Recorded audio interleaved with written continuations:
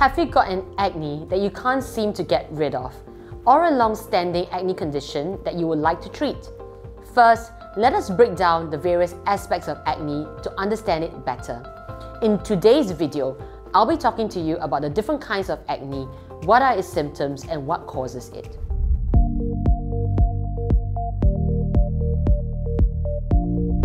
Acne is a disease of the pilosebaceous gland whereby pores on your scalp, your face, body, including your trunk and your chest, typically become blocked by sebum, dead skin cells, and this gives rise to bacterial proliferation within the pilosebaceous unit.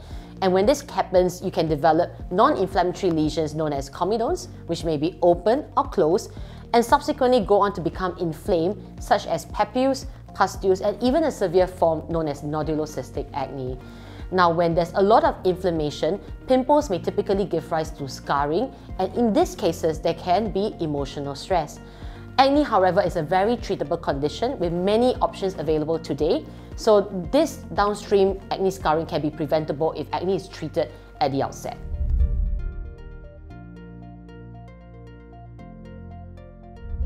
When we look at acne, we can first break it down to look at the morphology of the acne lesions that we encounter. We can first classify them as non-inflammatory or inflammatory. Under the non-inflammatory category, we largely have open or closed comedones, which are your blackheads and your whiteheads respectively.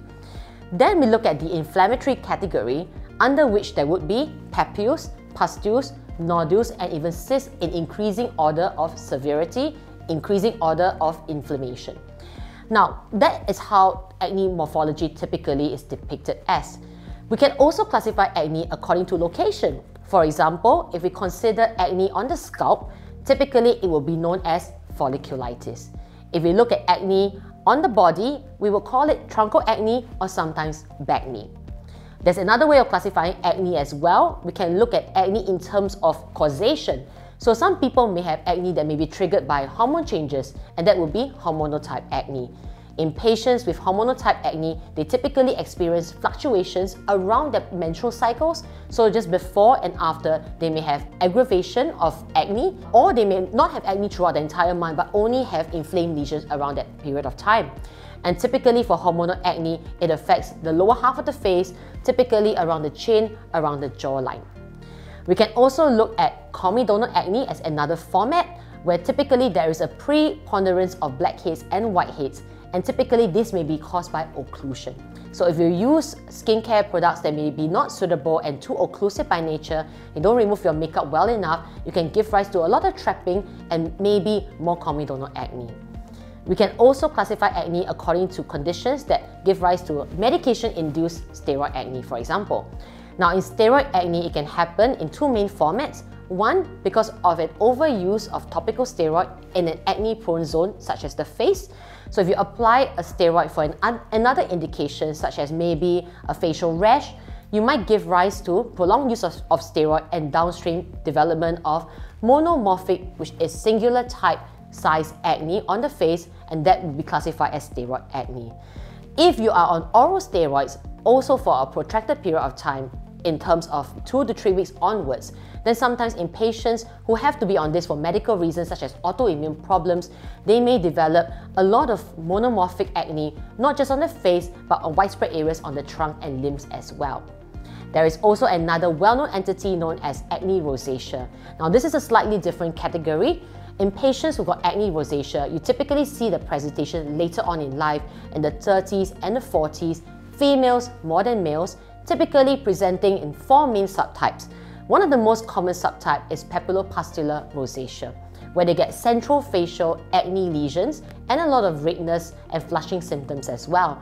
Now, in acne rosacea, the management is quite different from the rest of the acne conditions, largely because the skin is exquisitely sensitive at the same time and is inflammatory at the same time. As such, a lot of the regular acne topicals that we might use, such as topical retinoids, will not be suitable in patients who are afflicted with acne rosacea. Last but not least, we need to talk about maskne, because we've just lived through 2.5 years of COVID and everybody has been wearing masks for like prolonged periods of time, and that has given rise to the presentation of an occlusive type of acne in the lower half of the face, especially if you wear masks for many hours a day and if you wear masks that may be a little bit more occlusive like N95 masks. the risk might be higher as well.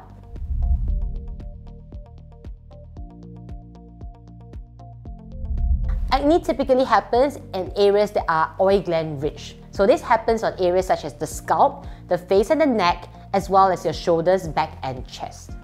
Now, individuals with acne may experience a whole host of different symptoms such as redness or post-inflammatory erythema, PIE for short.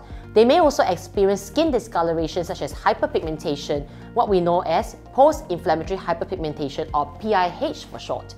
They can also experience tenderness over the swollen inflamed lesions. They can also be itching as well, and sometimes in patients they develop a condition known as acne excoriae because they tend to scratch and pick out those lesions. Otherwise, acne can also give rise to some swelling in certain locations due to the underlying inflammation.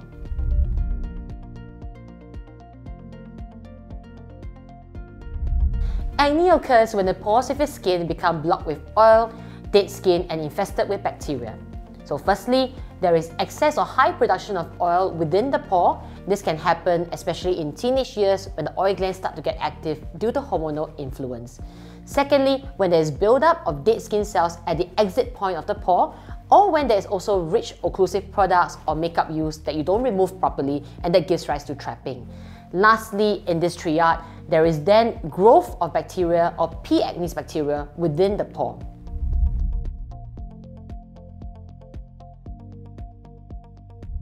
Firstly, you can look at your family history.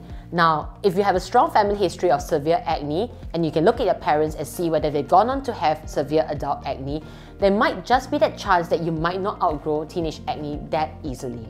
Secondly, there is the factor of concurrent ongoing medications as well. So if you take certain medications such as steroids, there might be increased risk of developing more severe acne or steroid-induced acne as well. Thirdly, there is the factor of the hormones.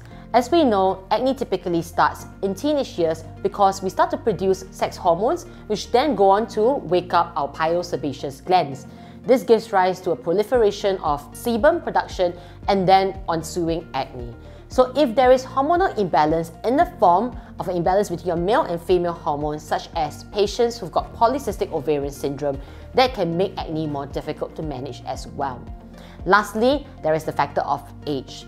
Now, as we know, typically acne starts not in childhood but around 11 to 12 in young girls and a little bit later in boys between the ages of 14 to 15 because this is the time that oil glands start to get active as well.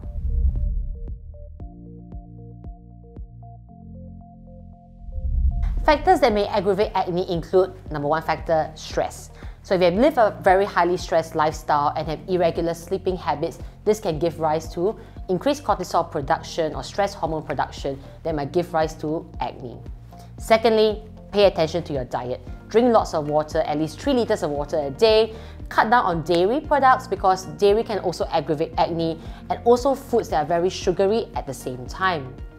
Thirdly, environmental irritants. So if you get a lot of smoke, a lot of dust in the environment, it might also aggravate acne, especially in your workplace. Fourthly, there can also be factors such as occlusion, and this can come from things like wearing a mask for very long hours, wearing makeup and not removing that properly.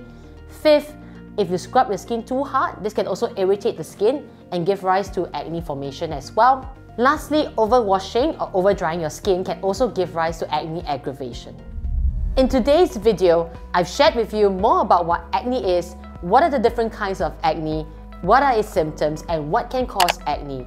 Stay tuned for my next video where I will share with you more about how you can manage acne.